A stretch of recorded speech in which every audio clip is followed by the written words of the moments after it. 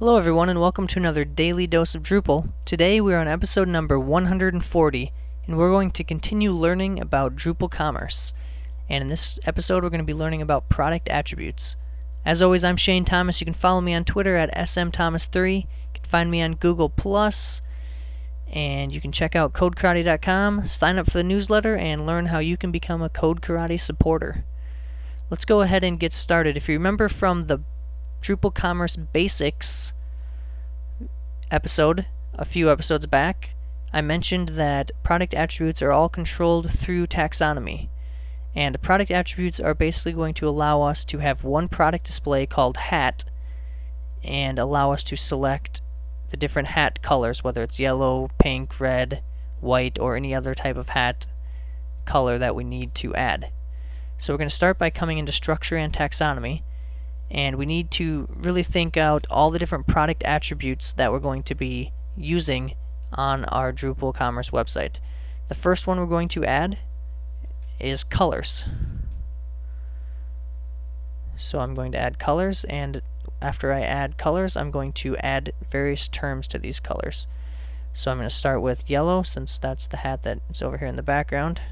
I can give it a description and a URL alias if I want. I'll do pink, red, white,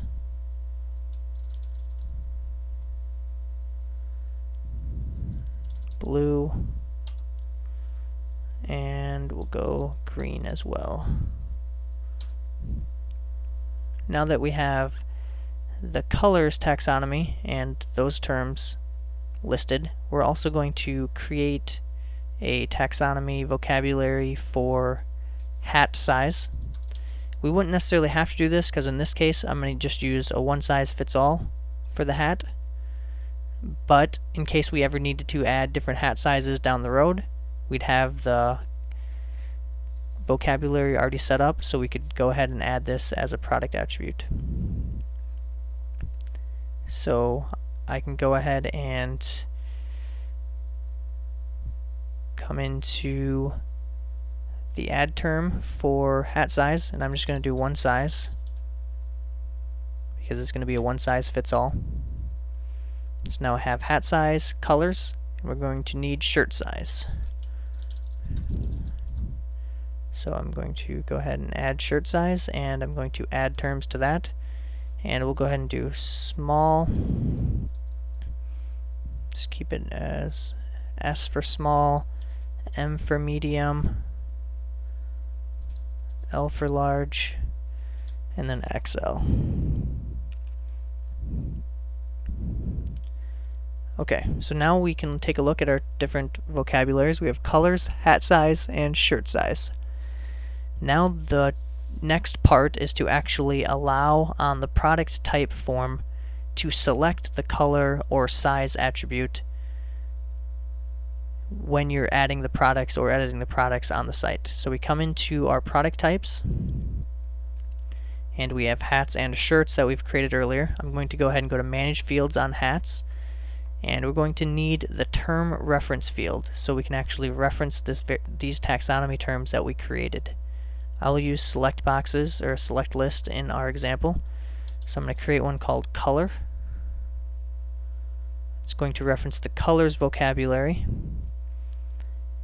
We're going to make this field required, so every hat has to have a color.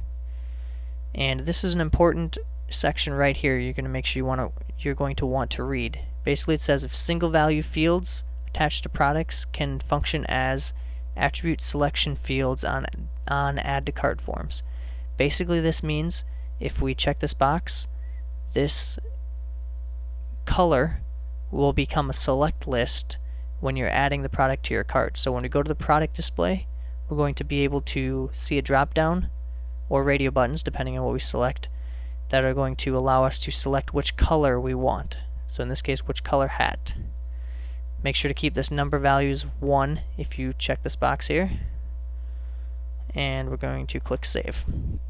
We're also going to need a term reference field for hat size. And we're going to keep this one a select list as well. Going to reference the hat size vocabulary. We're going to make it required. Check the attribute field settings checkbox to make it a select list on the add to cart form. I'm going to click save. Now we have our 2 term reference fields added to our hats. We're going to do the same thing for shirts. Click on manage fields.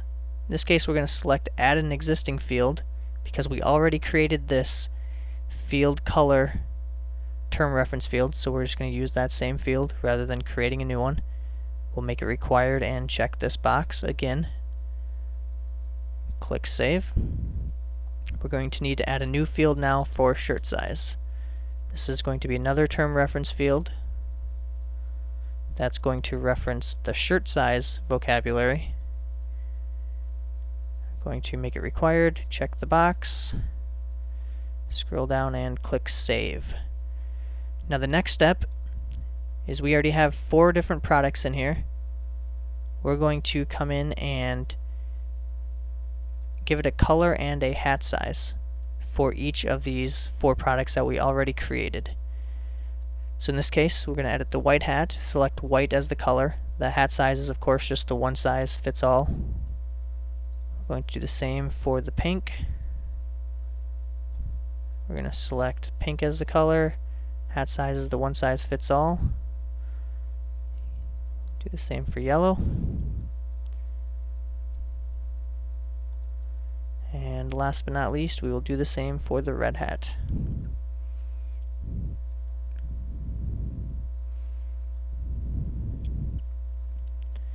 Now we're going to actually add a few shirt products, and each one of these things in this list you can think of as a specific product variation or one unique product. So this white hat in one size fits all has a specific SKU.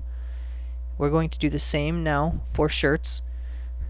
We're going to call this shirt 01 as the SKU. The title is going to be small white shirt. Use just S for small. We could spell it out if we wanted. We'll make this $15 US.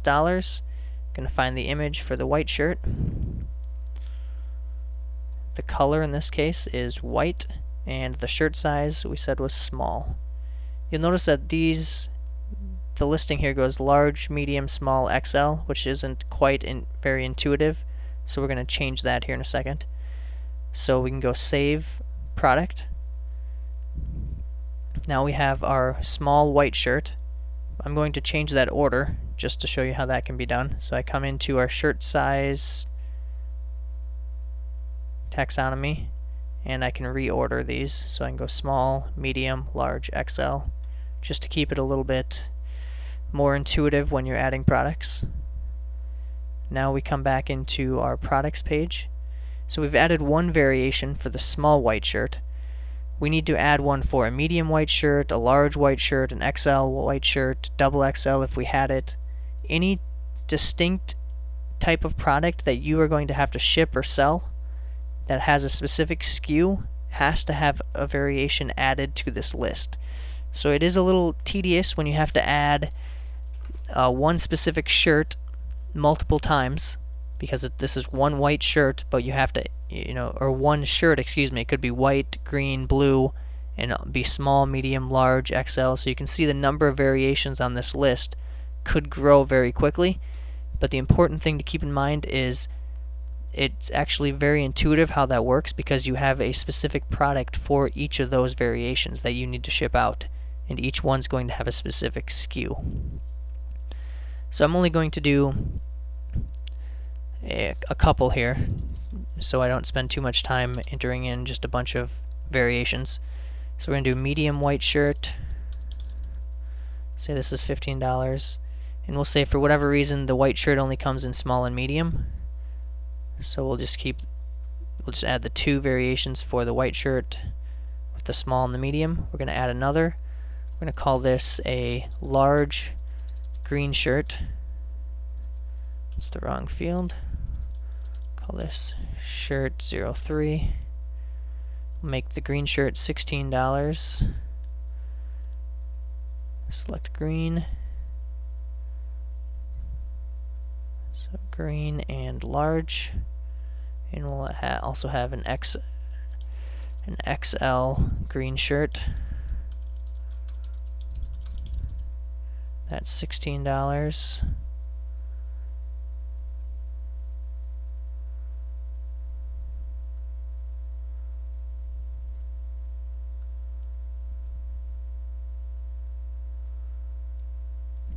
And we'll also just have a medium blue shirt. That will be $17.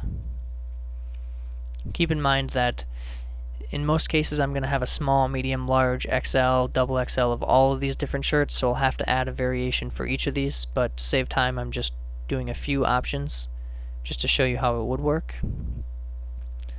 Now you can see our list has grown. We have hats and shirts.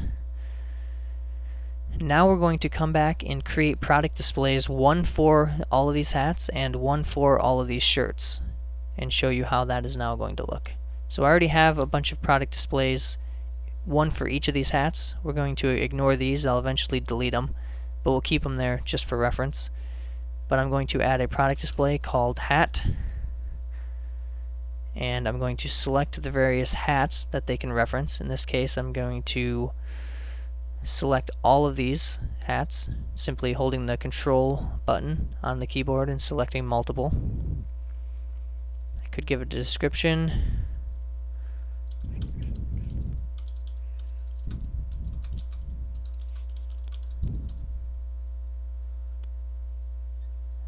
Click Save. And now you'll see the product page has some select boxes or drop downs on it for color and hat size. You'll see that it defaults to this white hat, but if I wanted to look at the red hat, for instance, I select red and the product image immediately changes. Select white, select yellow, or select pink, and you'll notice that it changes. You'll also notice that the price changes. So it's $21 for the red, $20 for the pink, the white is $20, and the yellow is $19. There's only the one size fits all, so the hat just says one size, and you can of course add a different quantity. Now the interesting thing here is if I select red and I select one size and I add it to the cart, it says the red hat has been added to the cart. I'm going to remove this old yellow hat from a previous example. So now you can see it has the red hat, which is $21. If I come back here and I selected yellow, it says that the yellow hat has been added to the cart. So as you can see, that works out pretty well. We're also going to create a product display for shirt.